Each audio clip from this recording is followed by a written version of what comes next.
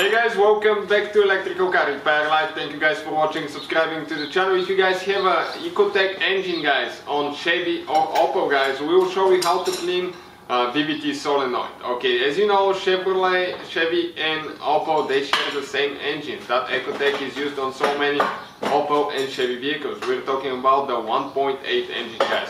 Now, we'll guys have more than 200 videos on this engine alone. We'll have everything from timing belt replacements to cylinder head gaskets, quite a few things. So this is the engine right here. Stay with us and we'll show you what needs to be done now.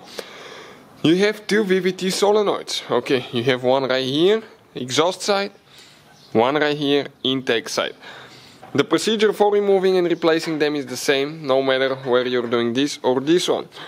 And for cleaning guys, you have to remove them. Now if you have an engine light, sometimes that will fix your solenoid and you don't have to buy a new one. All the tools and parts that we use guys are listed in the description of the video below. This yellow thing needs to come out. Okay, like that. Now you can press in here and disconnect the wire. Just like that. Next we have one bolt guys, and we need to use a reverse torque socket like this one here. It will be listed in the description of the video below. It's reverse torques 8 and the bolt goes okay like that. So I'll go ahead, remove that bolt. Once you get it loose, usually those things tend to go by hand pretty easy. Okay, just getting it off now, and we'll be able to pull the solenoid out and show you what needs to be done to clean that guy. So careful not to drop the bolt because it's extremely short bolt. Okay, like this one here. Now, that solenoid sometimes could be stuck really bad, sometimes it will come out easy. Ours, we removed it earlier, but we decided to make a video show you how to clean it so it came out easy. This is the solenoid. Now, let me show you guys. Okay, right here, first thing you see, some debris right here. Check it out, that definitely needs clean. That's the screen there.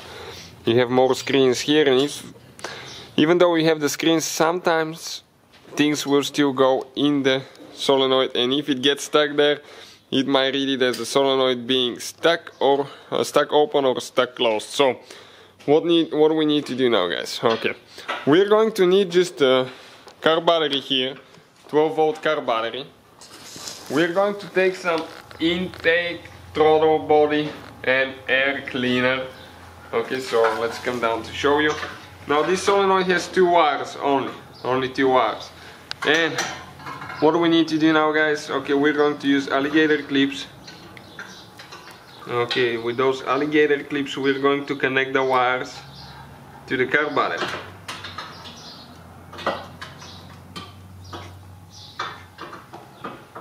Now, let me show you what will happen. When I connect it guys, okay, that thing will open and close. Okay, check it out now. So it opens and closes. So with that spray now, okay, I'm going to clean the screen on the front first. Okay, really good. Then you need to clean the little screens here. Okay, clean everything. Now you want to go here in these holes. Okay, spray in every hole. You can see all the oil coming out. Okay, then you want to connect it to the car battery to have the solenoid open, and while it's open you're going to spray again. Why? Because okay, when it's open, okay, it's actually, you'll be able to clean more on the inside. So you have to do that a few times guys, and you should be ready to go practically after that. So hopefully guys, okay, the video will save you some money. Thank you guys for watching. Please subscribe to the channel for more videos and see you guys next time.